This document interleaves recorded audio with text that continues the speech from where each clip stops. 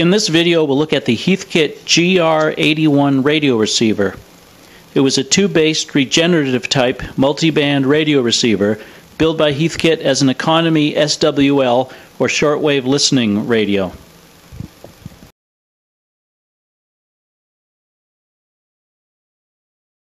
Most modern radios are what is known as a super heterodyne receiver.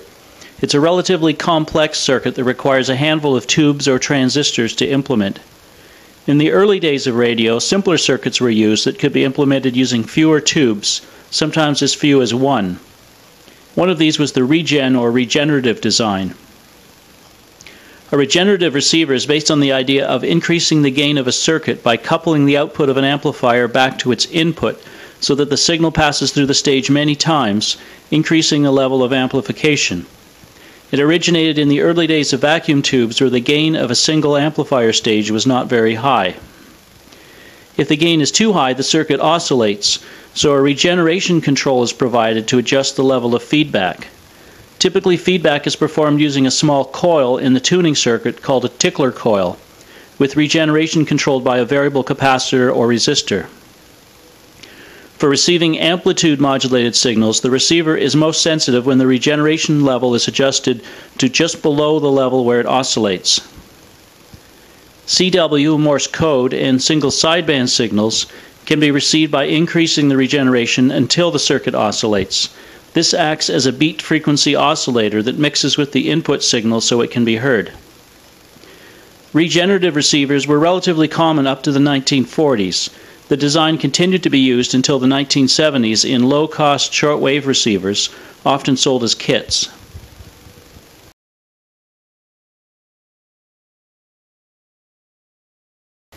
Heathkit was a famous manufacturer of electronics in kit form.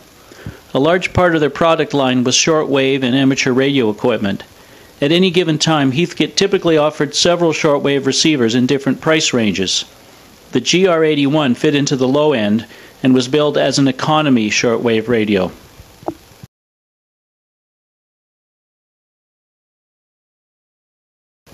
The GR-81 is a 3-tube regenerative radio that can receive on 4 frequency bands. Band A, 140 to 560 kHz, long wave. Band B, 560 to 1730 kHz, the AM broadcast band.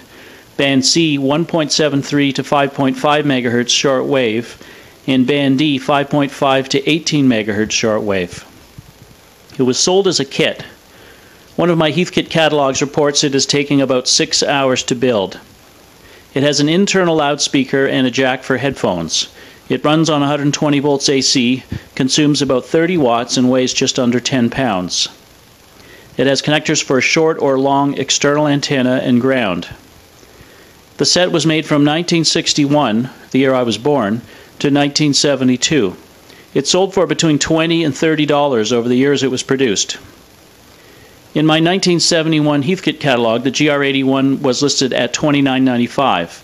In the same catalog, Heathkit was offering various models of shortwave receivers, including the GR-64 at $42.50, GR-54 at $89.95, GR-78 at $129.95, and the SB-104 at $259.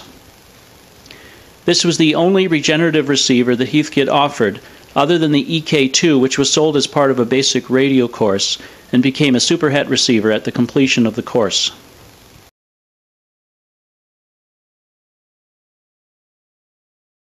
The front panel has controls for power and volume, regeneration level, band selection, main tuning, and fine tuning. The front panel is in the standard Heathkit shade of green. The main tuning has a 1.8 to 1 vernier reduction, and the fine tuning offers an additional half turn of tuning control. A pilot lamp indicates when power is on.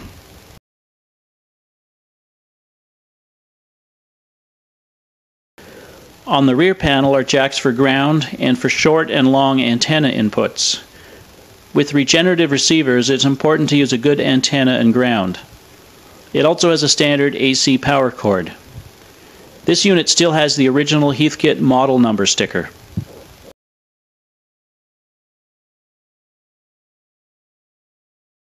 Taking a look inside, you can see it uses a metal chassis as was standard at the time. The circuit uses 3 tubes, a 12AT7 detector and audio amplifier, a 50C5 audio output amplifier, and a 35W4 rectifier. There's a power transformer as well as a large power supply filter choke and a multi-section electrolytic capacitor. Somewhat unusual, the pilot lamp runs on the high voltage and only lights once the rectifier tube has warmed up and high voltage is present. Watch out, high voltage is present here when the unit is on. Also visible are the speaker and tuning capacitor. The headphone jack circuit is a little unusual. When headphones are plugged in, they're in series with the speaker. But because headphones are typically much higher impedance, the speaker audio is then almost zero. If you plug a speaker into the headphone jack, both speakers will operate at about the same level.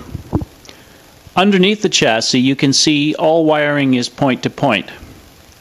Each of the 4 bands has a separate fixed tuning coil.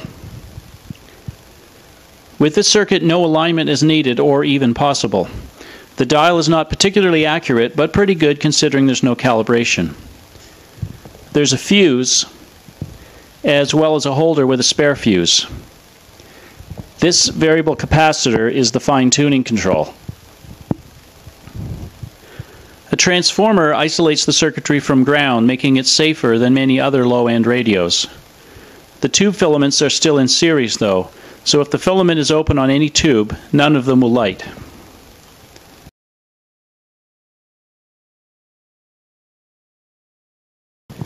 Let's try out the receiver on band D, the higher shortwave band. In the evening with an external antenna, you can typically pick up many commercial shortwave broadcast stations.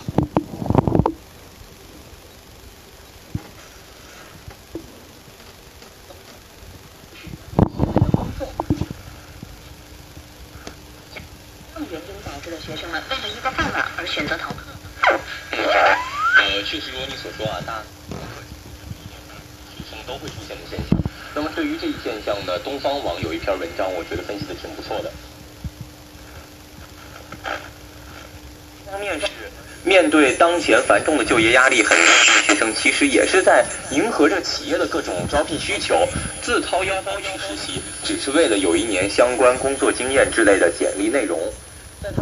The setting of the regeneration control is critical, being set just before oscillation starts to get maximum sensitivity.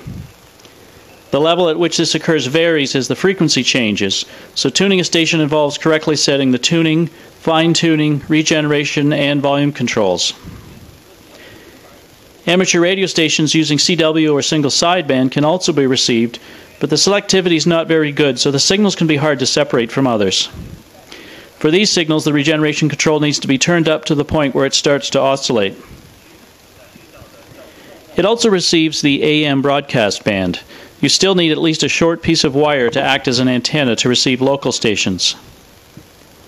I found the receiver was not very sensitive on the long wave band, band A. However, there's very little activity on this band these days.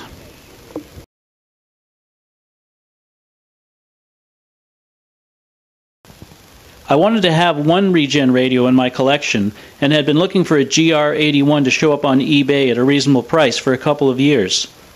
I bought this one in November 2013 from another Canadian on eBay. When received, it was working. The seller packed it well with styrofoam and bubble wrap and even put 2 of the tubes in bubble wrap.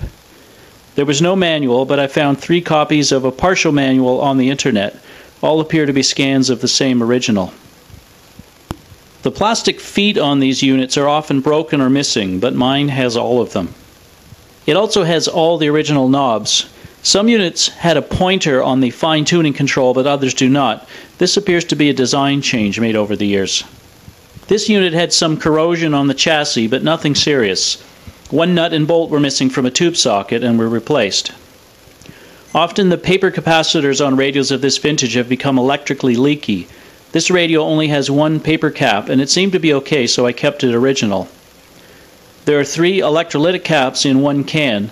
They also can go bad, but these ones seem to be working fine, so I did not replace them. I had some intermittent issues, which seemed to be due to a loose tube socket. I cleaned the tube's pins and tightened up the socket contacts.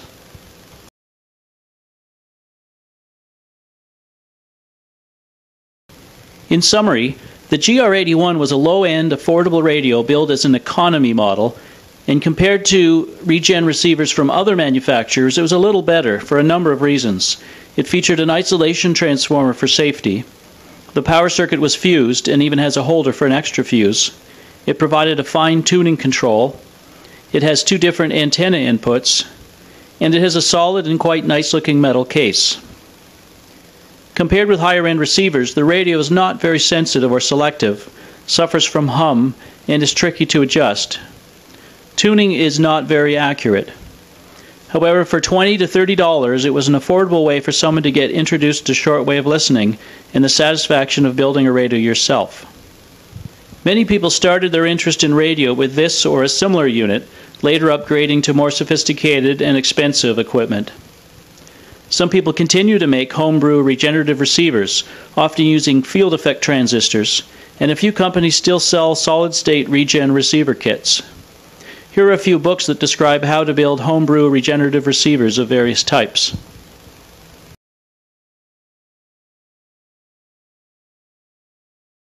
The GR-81 is covered in Chuck Penson's book, Heathkit, A Guide to Amateur Radio Products. It's also listed in the book Shortwave Receivers Past and Present in the Heathkit chapter. Both of these books are out of print but are available on the used market.